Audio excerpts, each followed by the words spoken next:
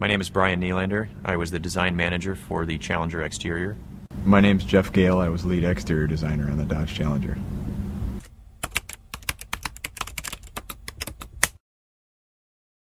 Yeah, to get that to fit on the platform, there were, quite a few things. Like Jeff spoke before about the width of the car, just the overall height, the length, the proportions of the car, and trying to wrap that then around the LX package and some of the hard points that we had, even in the interior too, because we had a theme established that basically looked back to the original Challenger.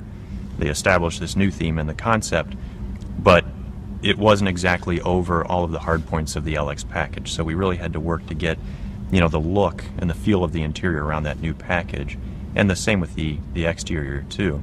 As Brian said, getting it over the package, so to speak, bumper beams, you have to make sure you meet legal criteria, and then, of course, our internal criteria for meeting best practice.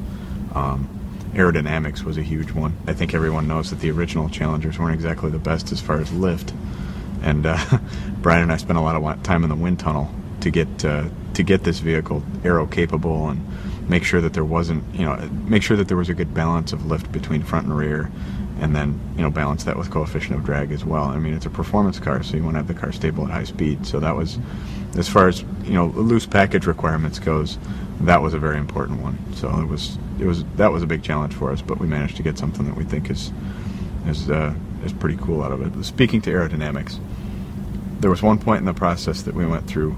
We had a scale model of our productionized version of the concept car that we put into the wind tunnel. And in that first test, part of the hood, the front fascia, the area over the headlights there's, the grille and the headlights are set back.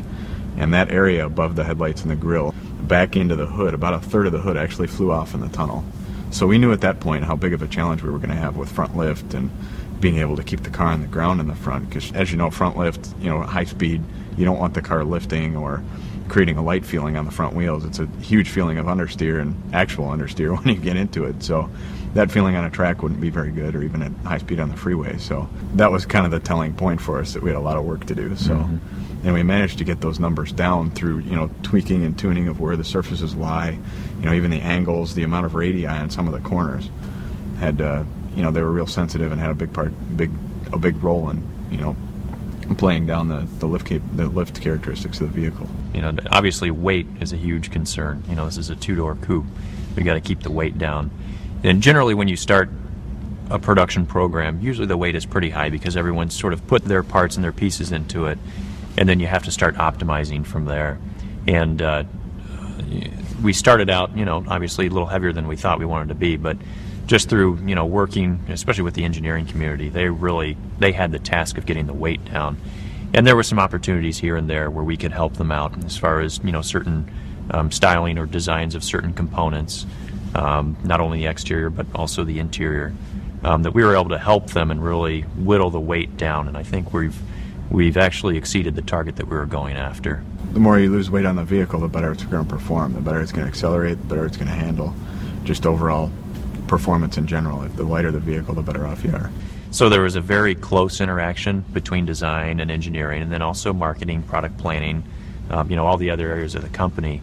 And it was actually a really good team because a lot of the people were enthusiasts, and they were putting their passion into it, and they were putting their heart and soul into it. So it very much, the team had sort of a spirit unto itself that maybe you don't normally find on any other program.